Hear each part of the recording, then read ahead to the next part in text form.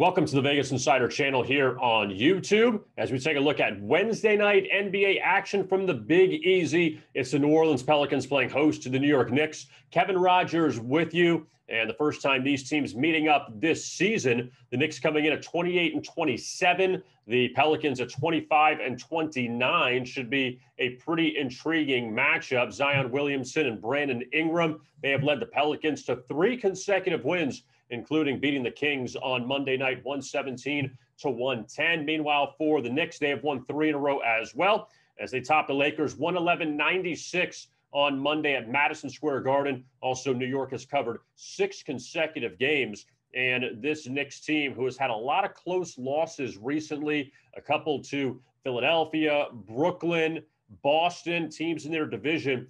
But the Knicks, though, they are coming around this season under head coach Tom Thibodeau, and New York 6-1 against the spread, their last 7 in the role of a road underdog. Also, the Knicks 6-1 against the spread in their last 7 as an underdog of 3 points or less. And the Knicks opening up as a short dog in New Orleans coming up on Wednesday night. The Pelicans so far this month, they're just 3-5 against the spread as or overall in the month of April. So New Orleans, they have covered the last few at home, but they've still been a shaky team as a home favorite this season. I'm going to back the New York Knicks here as a road underdog on Wednesday night against New Orleans. The Knicks, they've had a lot of close losses, but this is one. They're very good defensively, and I think the Knicks will get the Pelicans coming up Wednesday night.